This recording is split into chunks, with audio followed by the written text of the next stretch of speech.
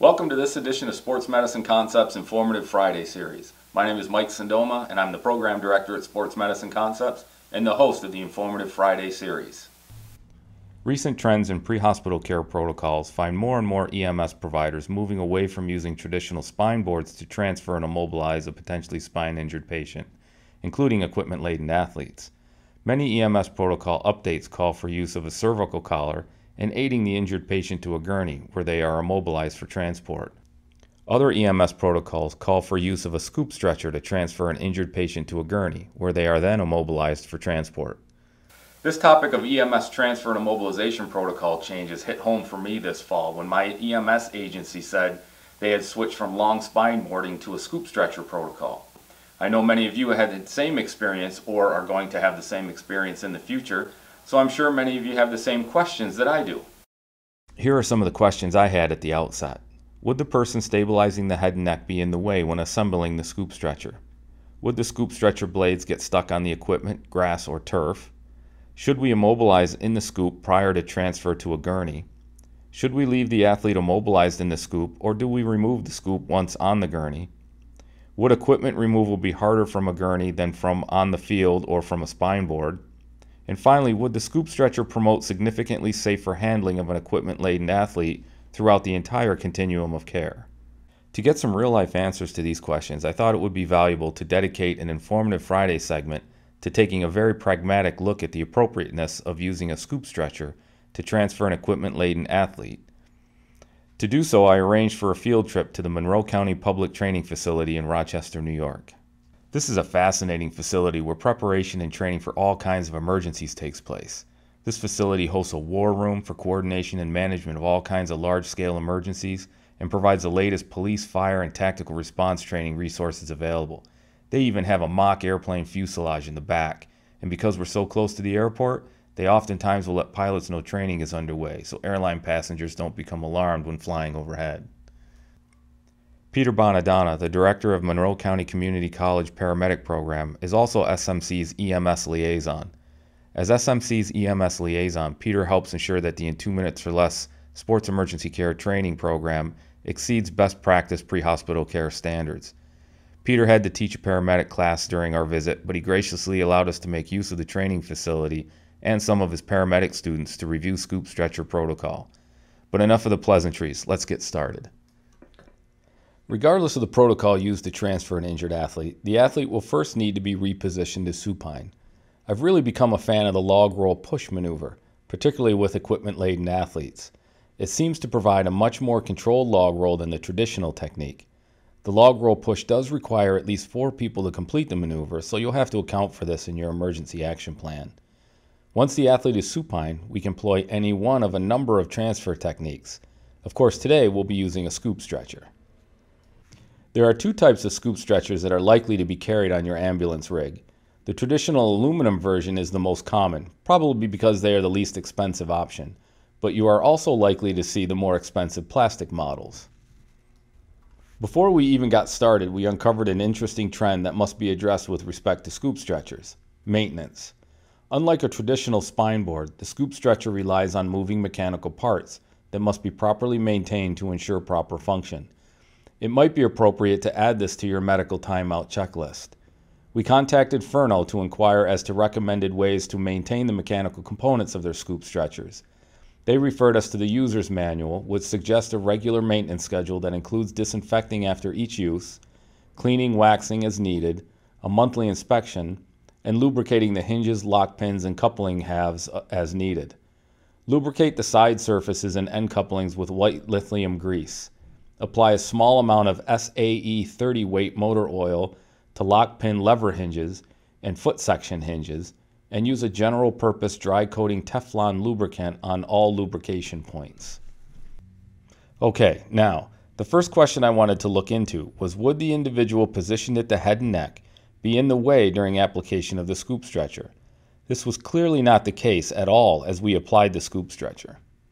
However, maintaining immobilization in cervical neutral position during application of the scoop stretcher seemed to be an issue as we progressed. A question that many have had about the scoop stretcher is, would the blades of the scoop get caught on the equipment?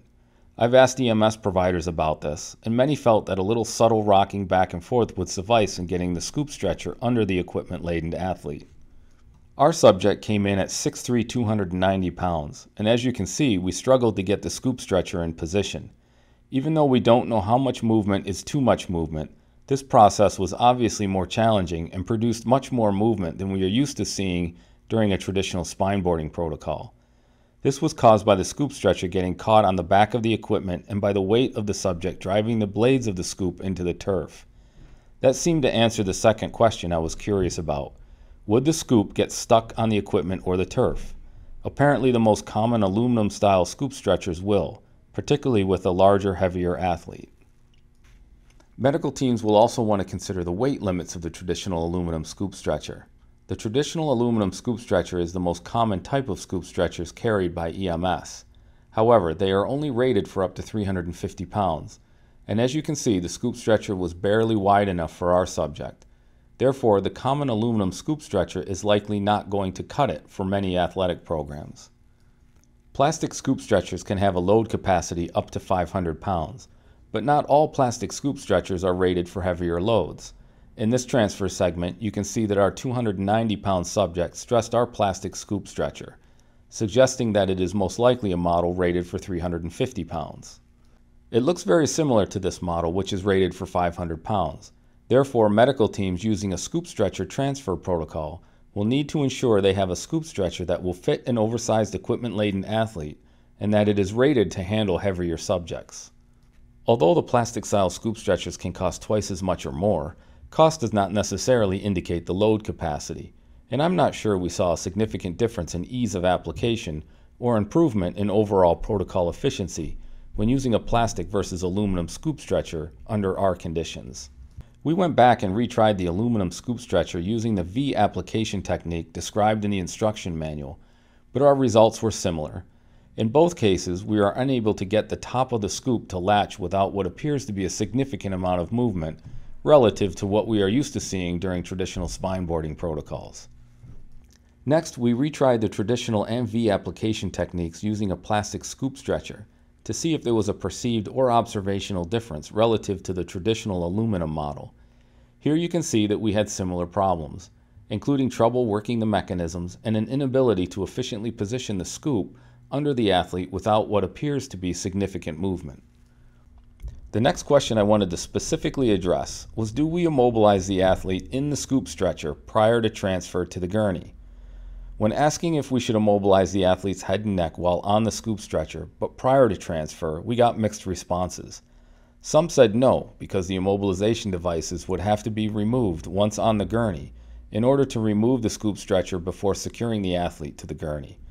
Others said they would immobilize prior to transfer to the gurney because they would transport the athlete on the gurney without removing the scoop stretcher. So there appears to be some protocol variations that scoop stretcher users will want to address during annual review. We purposely did not provide any feedback with respect to how to immobilize our subject's head and neck because we wanted to replicate what might be expected from standard BLS service. Here you can see that we can do much better than using white tape. Medical teams implementing a scoop stretcher protocol should be sure to provide proper head immobilization devices, such as foam head blocks and a pro strap.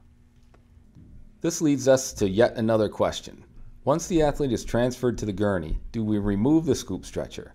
Here again, there seems to be some variation in protocols. When an athlete is transferred in full protective equipment, it seems more appropriate to remove the scoop stretcher after transfer to a gurney is complete, because the scoop stretcher would certainly complicate equipment removal at any point along the continuum of care. Some will argue that the challenges we face during completion of the traditional and V-scoop stretcher techniques is evidence in support of on-field equipment removal prior to the scoop stretcher transfer. This may very well be an appropriate safe handling consideration under certain conditions. Medical teams electing to implement a scoop stretcher protocol will want to ensure they practice these techniques and discuss conditions that may warrant equipment removal prior to transfer via scoop stretcher protocol. This leads us to yet another question. Is it harder to remove equipment from an athlete who is immobilized directly to a gurney than from an athlete who is immobilized on a traditional spine board? And if so, how does this influence our feelings towards the scoop stretcher transfer protocol? We tried equipment removal from a gurney using the traditional flat torso and torso lift techniques. We then tried both these techniques in the back of an ambulance simulator. We don't believe that either removal technique will be significantly more difficult for medical professionals well practiced in these equipment removal techniques. Removal in the ambulance simulator was not particularly challenging either. However, the trend in ambulance design might not provide all the room we had in this particular simulator. Therefore, medical teams will want to review in-ambulance equipment removal as part of their annual EAP rehearsal to make sure the ambulance and all equipment is appropriate for management of an oversized equipment-laden athlete. Okay, so here's the deal. We're not going to find a one-size-fits-all approach. Medical professionals want to evaluate each and every scenario individually to decide on the safest handling measures. That being said, this Informational Friday segment seemed to reveal some real concerns with respect to generalizing general pre-hospital care scoop stretcher protocols to the athletic environment. To further explore these issues, we pose these concerns to an expert panel during this month's White Paper series. Be sure to check out this month's recording. It was a great discussion. This has been another segment of Sports Medicine Concepts Informative Friday series. A special thanks to the Monroe County Training Facility. Be sure to subscribe and leave your feedback in the comments section below, and we'll see you in the next video.